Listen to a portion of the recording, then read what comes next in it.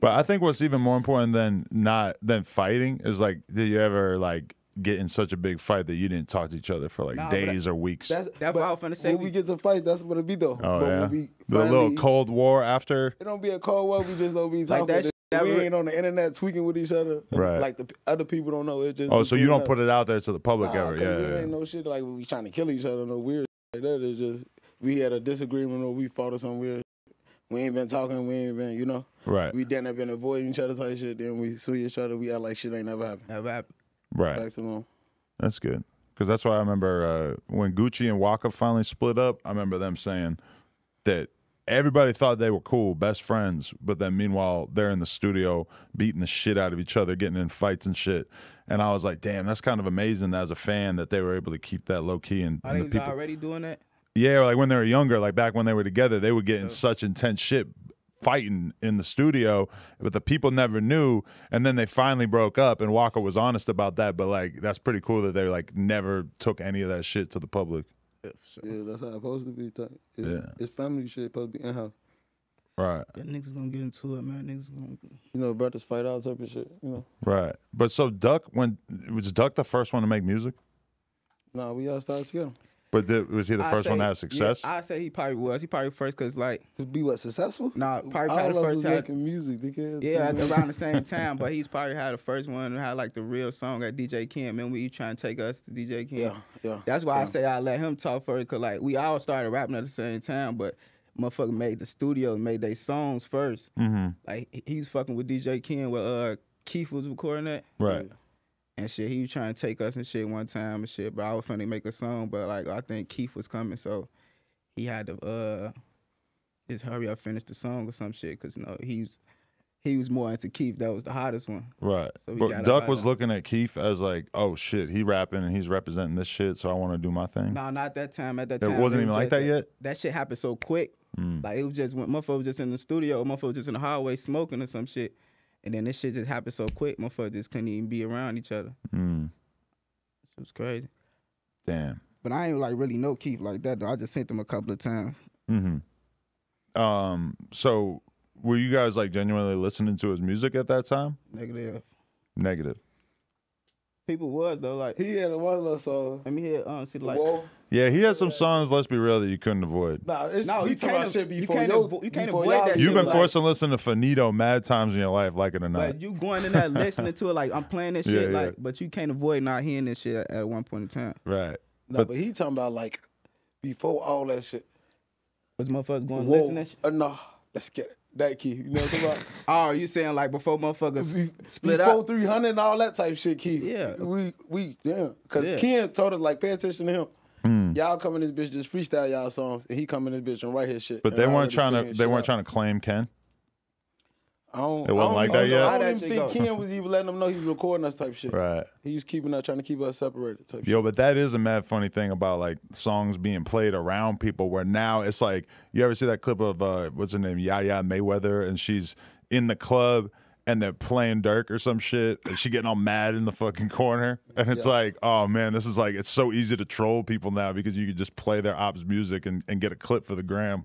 That shit been happening to us since I'm sure, yeah. Since the beginning of that shit. You know? We started off like, man, you couldn't play no key song. You can't ride down our hood, none of that throwing shit. at you, busting your shit, but then it got like, we can't it's on the radio. You can't avoid not hearing that shit. So you like, man, we gotta turn down. Now it went to a point where we looking crazy for turn that shit off. So like we ain't even on that. We ain't gonna do that shit no more. Right. Unless you really saying like he's saying fuck our homie and that shit, then you can't play that shit.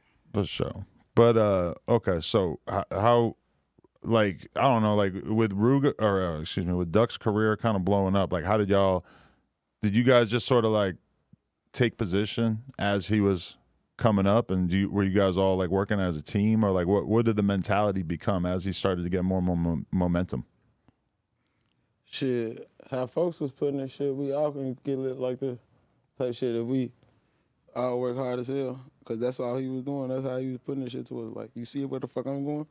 Motherfucking get the same shit type shit. Right. Motherfucker just gotta be, cause folks in the studio every day type shit, shooting a video every day type shit. He on that type shit. Like that's, you know. Right. He still that shit in me. And then Cash just came and just overtime that shit type shit. Yeah. So what years was Cash gone that he was locked up?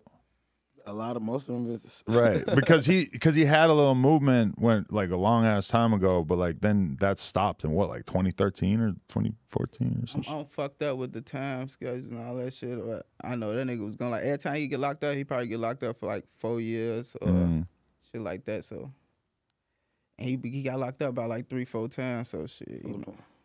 You know what's crazy to think about? I was just watching Traplo Ross, this YouTuber. He did a documentary about No Limit and all them, G Herbo, and it's like 3 hours long. It's the craziest, most in-depth shit. When you watch it, it is like the most mind-blowing amount of death that happened on both sides of this thing. It's fucking insane. And one thing that really just stood out to me is like how the glory days of drill being documented on the internet was definitely that like 2010 to like 2013 window, because that's when you had everybody tweeting whatever. You had motherfuckers, there was a series that you guys probably used to watch all the time, like No Lacking or whatever, that it was like these dudes just filming themselves, going to the op blocks, whatever. Like it was the craziest shit I ever seen. It's wild to think about. We started that shit though. You started it. Yeah, hold on. I got videos on that shit on YouTube all the way like 2009, 2010 on the house block type shit. Oh, okay. So they didn't start the trend. Nah, we started a lot of shit though. Like Nah, I ain't gonna. niggas just don't really fuck with us, so niggas take our shit and they get the credit for it. Right. But it's just when you think about that time period, how open everybody was and how oblivious they were to the fact that the cops were going to see this. Yeah. They weren't, niggas was just young and dumb, bro, just speaking their mind. Yeah. Yeah. Shit, I had to realize that shit because shit, I had a case and shit. I said some shit on the motherfucking on Facebook, and the judge and them came and said I threatened the judge, some of them kill him, all type of shit, you know? Right. Yeah. But I mean, now, even the dumbest motherfuckers seem like they get it. So that they got to be, but there's a lot of examples that come to mind right away of some dumbass shit that motherfuckers who should know better did in recent memory telling on themselves. So, yeah. I look at that shit now because I don't know, we've been doing that shit for so long. Like then at 6, 7, 8, 9, 10 years ago, I look at everybody who do that shit now. Like either you just doing that for attention to get some clout, or you just dumb as hell. They was going to jail. Nah, they ain't trying to go to jail. They ain't doing shit. They ain't doing doing on the internet tweaking like that. Cause this shit real. This shit niggas really. I like, could be. I don't know. I just look at niggas like they ain't doing shit. They doing that dumb ass shit. They trying to get some clout. I mean, it must feel way different to be locked up for a body and they caught you because of some DNA or security cameras or whatever, versus like you're locked up for a body and it's because you told on yourself on Instagram. Well, that must be a way different feeling. That shit, the W shit. Like that's got to be a dark 25 years in there, you know, just thinking about like, damn, I shouldn't have fucking somehow implicated myself on social media for clout. That hurts. That hurt. You know anybody that you feel like that's probably their predicament? I was trying to think. I don't know nobody that dumb. Yeah. I be just seeing motherfuckers on the internet. I don't know nobody person. Yeah, well, a couple of the people who got their ass incriminated got cooked off the Instagram, off the internet, off everything type shit. You just see this shit unfold in front of your eye. I said like on the internet, like not personally. Like who personally? Are you talking about fool now? You just say sure you don't go down tweaking. Yeah, on the internet, you supposed to be. But to be fair, I think the situation you're referring to, that's just one part of the evidence that they might have. That's true, though. You know? But that's a big part, though. There's definitely a good part if you're going to be there in court trying to make the fucking case. But then at the same time, I mean, all them cameras and everything else probably pretty powerful, too. Yeah. The case may be, you know? Yeah, definitely. Did you see this thing that basically that said dude Traplo Ross, who I'm talking about, he at one point he had a video out about Vaughn, and in the video he was running through all these potential murders that Vaughn was accused of, and he ended up getting hit up on Instagram basically by this account, and he's kind of not paying attention to the account, but the account's borderline telling him like, we're gonna kill you if you don't delete those King Von videos. And so then he gets hit with 3 copyright strikes on the videos at the same time. Like basically somebody's got God mode hacker skills and they're trying to take down his channel. and he gets hit up by that Instagram account again, basically being like, yo, delete the shit about KI in the video and we'll let your channel live. And so he deleted the shit out there, and then boom, the channel stays up, and then we find out later that the cops are saying that they think that that was the murder, that they actually had the evidence to prove that he did. Thoughts? I don't know. I don't know nothing about none of that shit, man. That's crazy. They got hackers out here though. They got all type of shit going on. They love him. They got hackers telling motherfucker to delete some shit. Well, if somebody got some power around them, I don't know. I don't know. What type of video they had about KI though? It was basically just him laying out, Trap Lord Ross laying out the evidence of like, look at these tweets, look at these DMs from when they hacked her account, look at whatever, just all this shit, and like, look at all these little things that make us think that he might have killed her. And it's just kind of eerie that then that like people were that upset about that, and then that's the one that the cops said that they would have arrested him for if he was still alive. I ain't gonna lie. I think the police just did that shit. I was just about to say that. You ever seen The Wire? Yeah. You know how they was trying to do their clearance rate shit? Right. They That's want how to Chicago solve as do many it. murders as possible. And Yeah, I think that, yeah. Anybody who did and all that shit, they be solving that shit, or they killed, Right. type shit like that type. But this is such a drill rapper and interview tactic where you don't ever want to credit the other side with anything.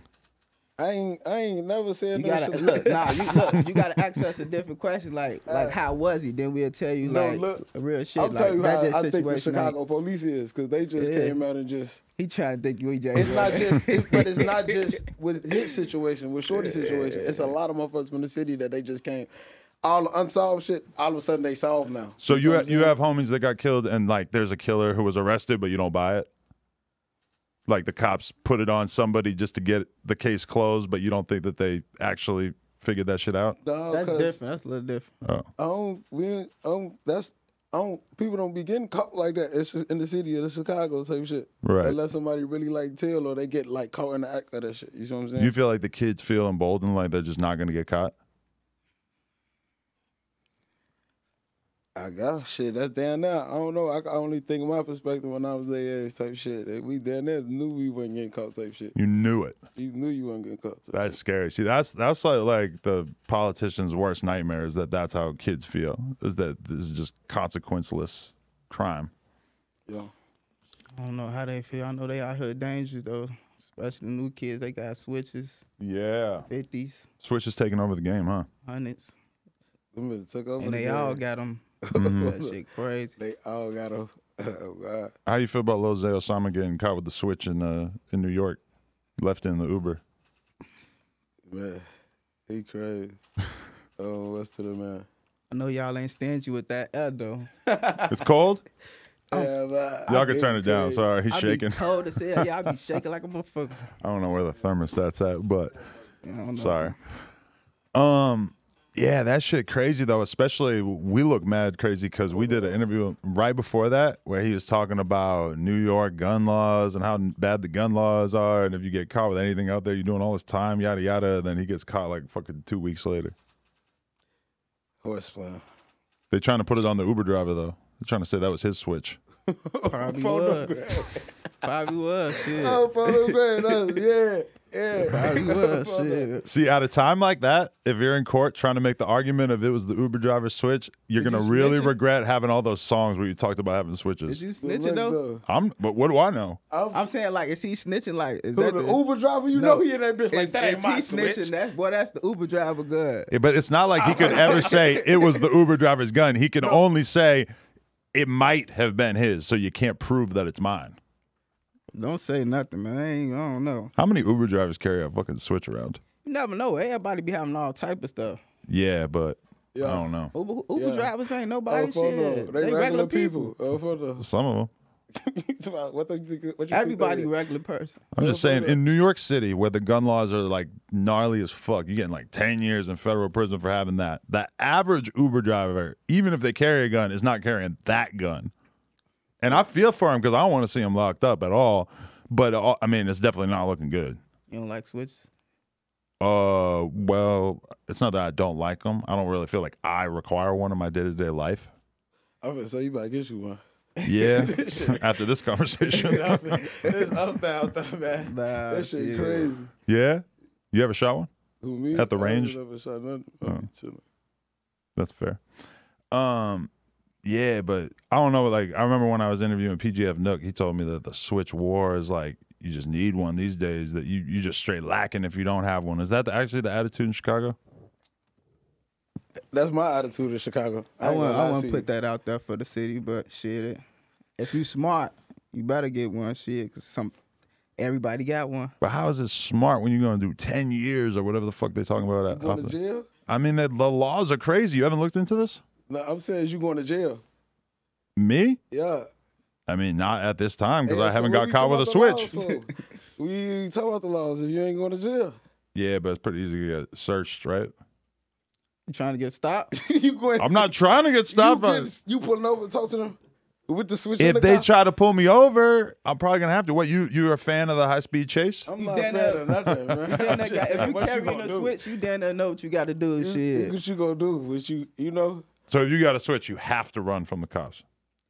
I guess that's fair. Shit, that'd be smart, shit. You just heard, you said the gun laws and shit crazy, right? Right. But do you think of it like that in Chicago where you get caught with that shit, you're fucked too? No, I don't think niggas really think about it. It's really just about survival, though. Yeah, like that jail shit be like, motherfucker be in that bitch fighting and be back home. Motherfucker in that bitch get healthy, come back, you know. Motherfucker be decent in the jail. Right. Motherfucker get their ass blicked down. Ain't none of that come back. Nothing. You ain't come back. You been that bitch left. Right. All right, people, we just hit 300,000 subscribers. You know we're trying to hit 400,000 subscribers. So that little red button, tap it, tap in. Appreciate y'all.